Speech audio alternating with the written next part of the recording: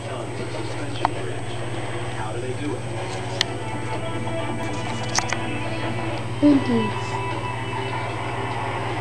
This is the spectacular Humber suspension bridge.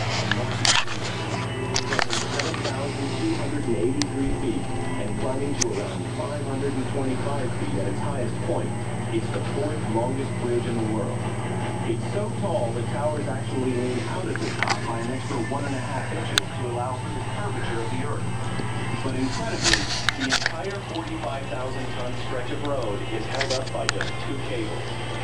These cables contain 12,000 tons of steel wire, enough to circle the Earth 1.5 times.